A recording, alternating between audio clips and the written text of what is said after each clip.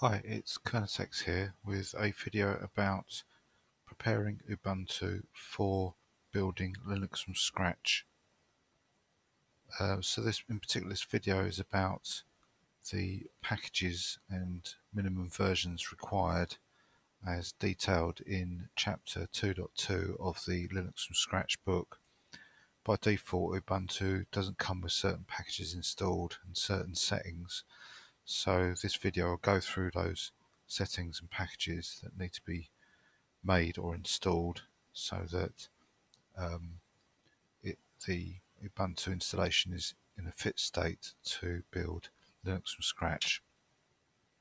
So what I'll do first, when the desktop is loaded, I'll go to the Linux from scratch website and bring up the manual and show you the section that details this information. So if I just load the browser, get a terminal up while I wait for that to load as well.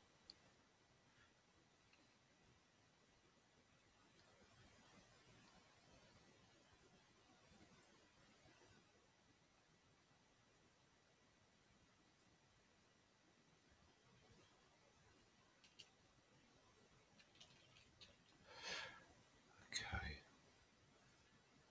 so I'll jump to the Linux from scratch website, go to the book, read online, stable, and this is the section that details all this information. So here's all the packages and the versions that's the minimum allowed to be able to install Linux from scratch successfully. There's also a script here which gives a report on these installed packages or whether they're installed or not. So I've already created that script file, so what I'm going to do is just mount it. I've got it on a separate partition.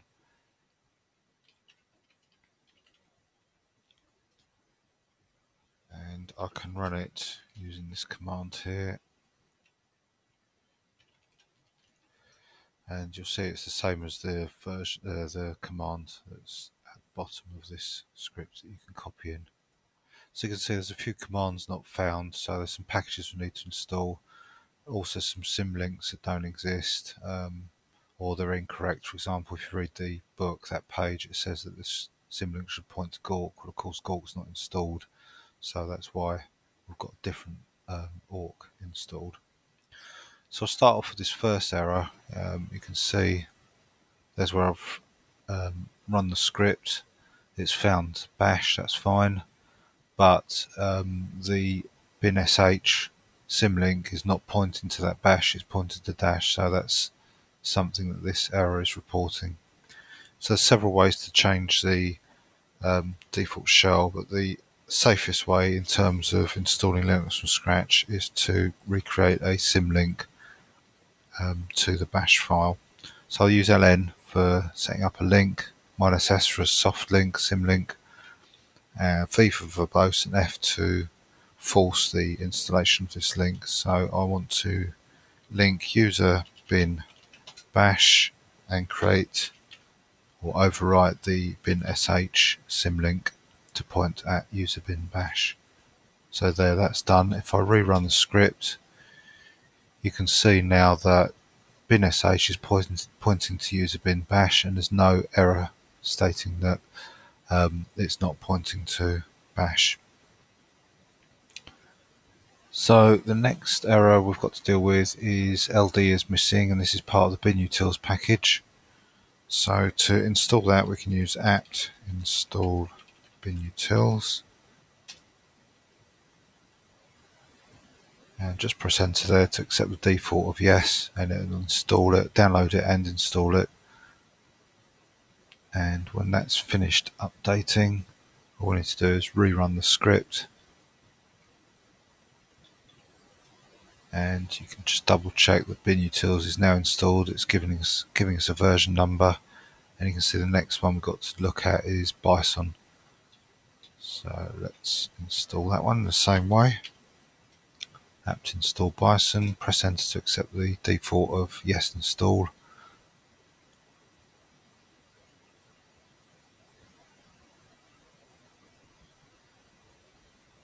And that's finished, so rerun the script. and you can see that Bison's now installed and it's created a symlink user bin yak, which points to user bin bison.yak. So the next one we'll install is Gawk. So once again, just apt install Gawk.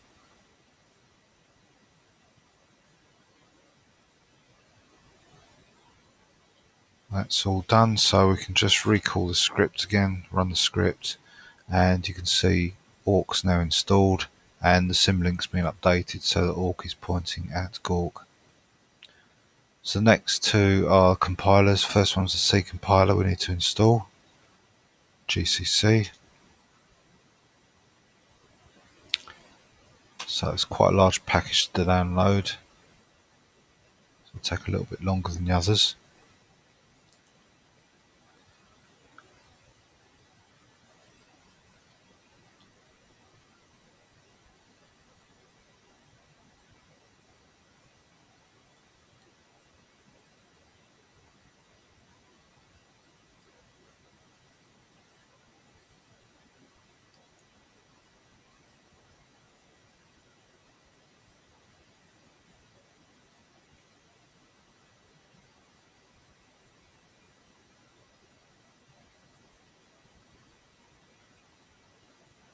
Okay, that's all done. So let's rerun the script, make sure that's been installed and it's recognised. It is 10.2.0.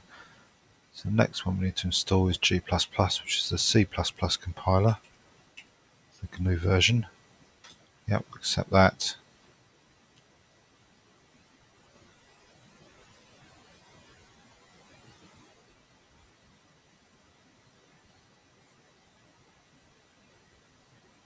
And that's installed. So again, rerun the script, check it's installed, it is, and we'll look for the next one, which is make, that needs to be installed.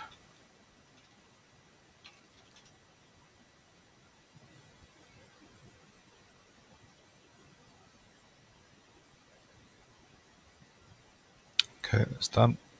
Check it again. Yep, there's make, and we've got one more to do, which is make info. Now make info is actually a package, so if we try to install, a command, but if we try to install make info, it won't work because, as I say, it's a command, not a package. Apps deals with packages. Make info is part of a package called text info, so we install that, and that should bring in make info, and it'll get rid of that error.